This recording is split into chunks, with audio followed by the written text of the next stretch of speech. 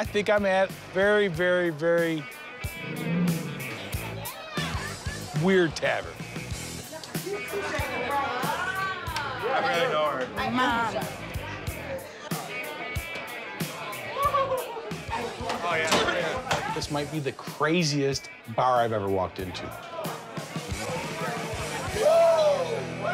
It's like a three-ring circus. I mean, any corner you look into, there's something else going on here. Each one's crazier than the other.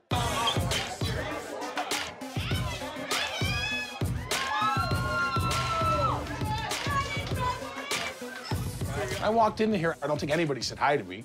You don't know who anybody is. It's absolutely not good business practice to not greet your customers. Somebody needs to feel welcomed and comfortable walking into your establishment. Mo! What's up, Dave? How you doing? Good, good. Nice to see you. I want to introduce you to Dan. Dan. Dave, pleasure to meet you. What's going on? This is your new bar, dude. Awesome.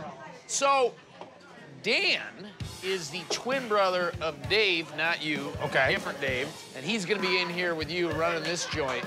You want to introduce him to the staff? Yeah, Trevin, Hi. Dave. Wait, who? Oh. He's taking over. Oh, well, nice to meet you. Pleasure. Trevin? That sucks. I am very nervous about the new owner. It's a little nerve-wracking because we kind of do what we want. I don't know how it's going to change, so we'll see how it plays out over the next couple days. Jesse. Jesse, pleasure to meet you. Nice to meet you. Dave walks in. I am worried for the guy. What does he think of this place? Is he scared? What's he think of us?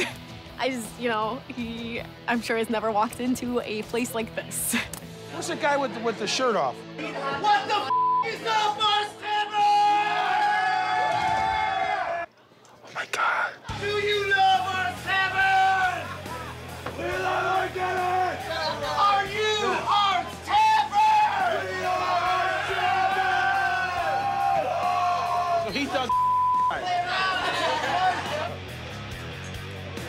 Here we go, huh? Oh my God. Does this guy know what he's in for?